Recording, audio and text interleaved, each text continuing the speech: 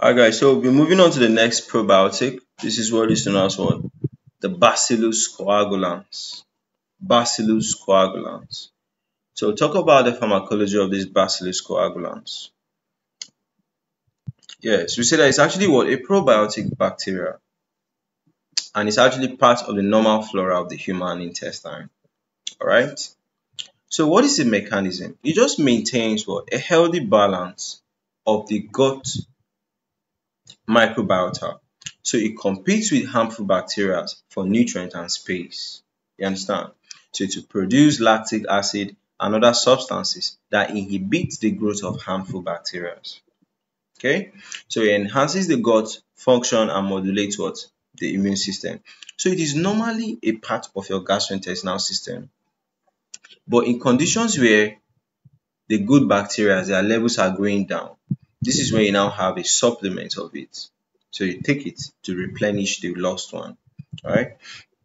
So indication, this Bacillus coagulans is used to treat and prevent various conditions, including what? Diarrhea that is caused by what? Antibiotics, travelers diarrhea, viral diarrhea in children, okay?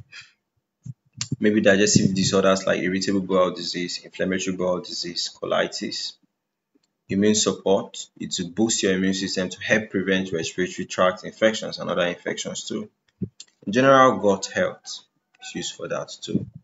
So pharmacokinetics, as a probiotic, this Bacillus coagulans is not absorbed, but it actually colonizes the gut.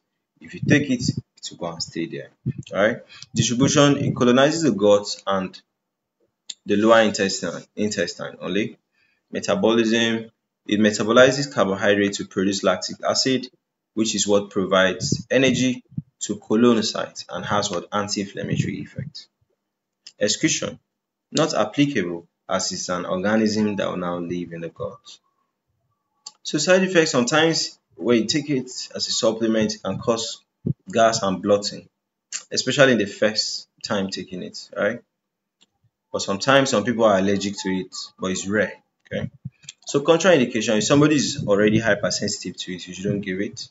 Or you should use caution in people that have a very weak immune system, because you need at least a strong immune system to now recognize this guy as, oh, this is a good guy for the body.